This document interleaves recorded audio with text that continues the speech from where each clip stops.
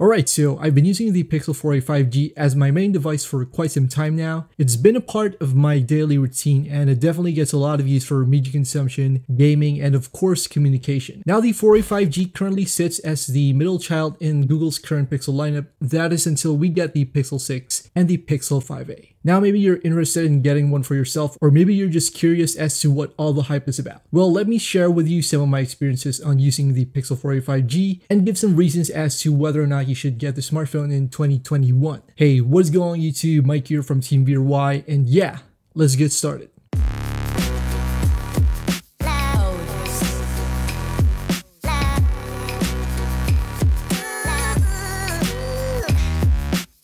Perhaps one of the main reasons for getting the Pixel 4a 5G is for its camera capabilities. Throughout this YouTube channel, we featured a lot of camera and photo samples from different Pixel devices, and the Pixel 4a 5G is no exception. Google has shown what they are capable of with single lens cameras as seen on the Pixel 3a and the Pixel 4a, and the addition of an ultra-wide lens on the 4a 5G adds more variety to the phone's imaging features. There's a wide range of functions on the camera, which of course includes some of my favorite features such as portrait mode, night sight, astrophotography, and you can even shoot 4K video at 60 frames per second on this phone, as well as capture time-lapse and slow motion video. The OIS on this phone is on point as well, and greatly reduces shakes and hand motion in video clips. The front camera isn't bad either because, again, Google's camera software makes a huge difference. If you're looking for a great camera phone, then the Pixel 4a 5G has a lot of features for you to consider. Another reason to get the Pixel 4a 5G is for its performance. Now, given the price range of this device and the existence of the Pixel 5, you'll be getting mid-range specs on the 4a 5G, which include a Snapdragon 765G chipset, 6 gigs of RAM, 128 gigs of internal storage, and a 3800 mAh battery. Now, this means that there's not going to be 12 gigs of RAM or a Snapdragon AAA chipset on this thing.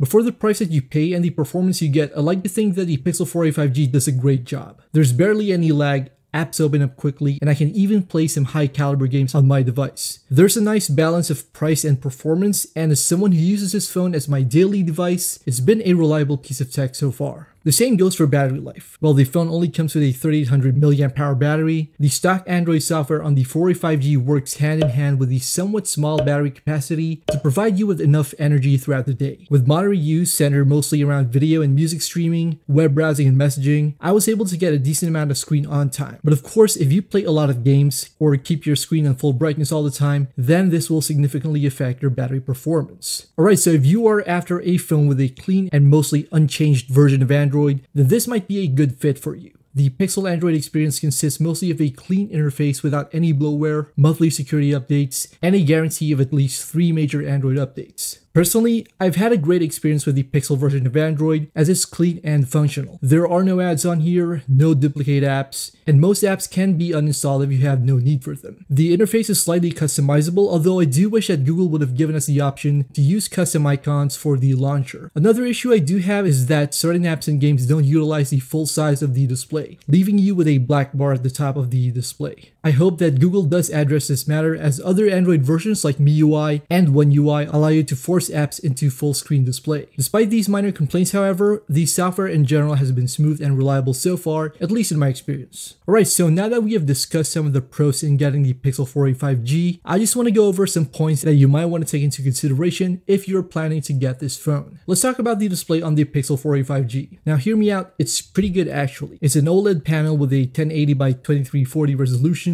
and offers great colors and contrast. But if you're looking for a high performance display, then you might be a bit let down by this one. For starters, the refresh rate maxes out at 60 Hz, it only comes with Gorilla Glass 3, and overall screen brightness isn't on the same level as what you'd get on more expensive hardware. More often than not, I usually have to set the display at maximum brightness when outdoors, and on particularly sunny days, it's a bit hard to make out what's on the display. The lack of a 120 or even 90 Hz refresh rate might also be a deal breaker for people who are used to those kinds of configurations. Another point to consider is the lack of wireless charging. While the Pixel 4a 5G does support fast charging, you're pretty much stuck to the USB Type-C cable for charging sessions. If you do want a Pixel that supports wireless charging, then the more expensive Pixel 5 should suit you. Alright, so moving on, another feature lacking on the Pixel 4a 5G is expandable storage. There's no microSD slot on here, so if you tend to store a lot of games, movies, photos, and music on your device, then you're pretty much stuck with the 128 gigs of internal storage. Of course, a remedy for this would be to access your media through cloud storage storage or streaming services. But if you really need expandable storage, then you might want to reconsider. Okay, so last on this list is IP certification. The Pixel 4a 5G features a nicely built and sturdy polycarbonate design. And while I do prefer this style to glass phones, it unfortunately does not feature any IP certification. You'll have to be extra careful when handling the 4a 5G around pools or beaches, as there's no water or dust protection on this phone. Alright, so after talking about all this, there are certainly a number of factors to consider if you're planning on getting the Pixel 4a 5G. Personally, it meets a lot of my needs, gets the job done, and I'm pretty happy so far. For people looking for more extensive features such as the ones I mentioned earlier, there are some compromises with this device that you'll have to take into consideration. On the other hand, if you want a perfectly dependable mid-range Android phone or a relatively affordable Pixel phone, then the 4a 5G is a great choice. Again guys, thanks a lot for checking out our videos here on Team BRY. We do have more Pixel videos on the channel, and once again, thanks for watching.